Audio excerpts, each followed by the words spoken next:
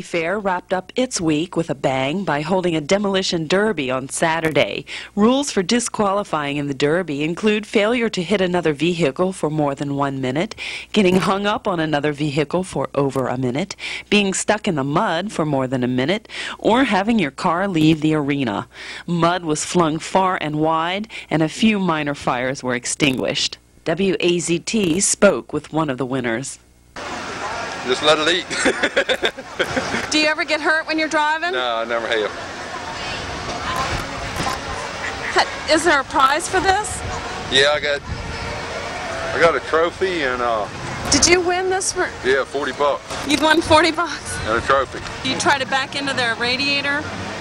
Anywhere you get a good hit, except the driver's door. And 89 hung up one on the other. 51, shut him down out there. Shut him down.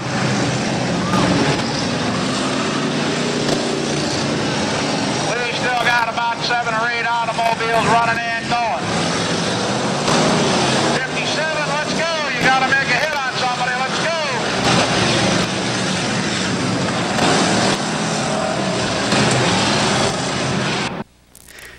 It was an action-packed Saturday at the Demolition Derby. Reporting from Berryville for WAZT, I'm Sandy Flynn.